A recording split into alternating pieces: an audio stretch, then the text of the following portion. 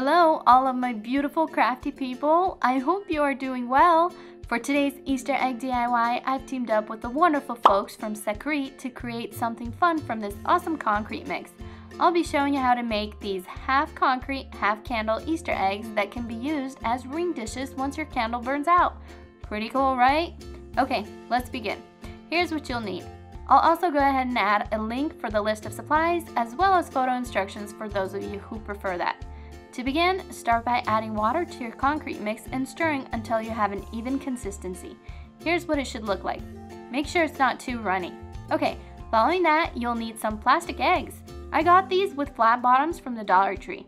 Spray the inside of both egg pieces with Pam or rub it with oil and fill the bottom half of your egg with the concrete mix.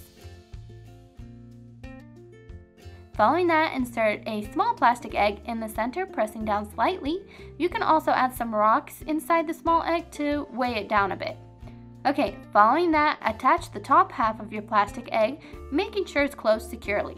Wipe it down and tape the sides as well, just for added security. Then use a plastic bag to lay your egg slightly on the side and let it set for 24 hours. Once the concrete is set, remove the top half of your lid and wipe it down inside.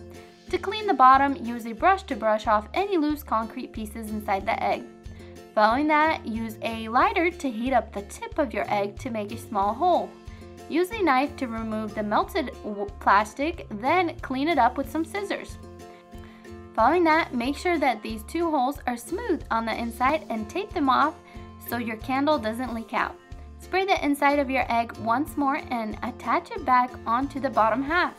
Wipe it down and tape it once again. Okay, next, melt your candle in a small old pot. I got my candle at the Dollar Tree.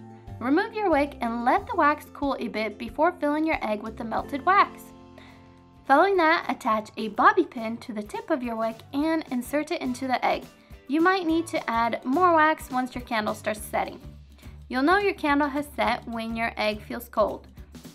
Peel off your tape and pop the plastic off the top.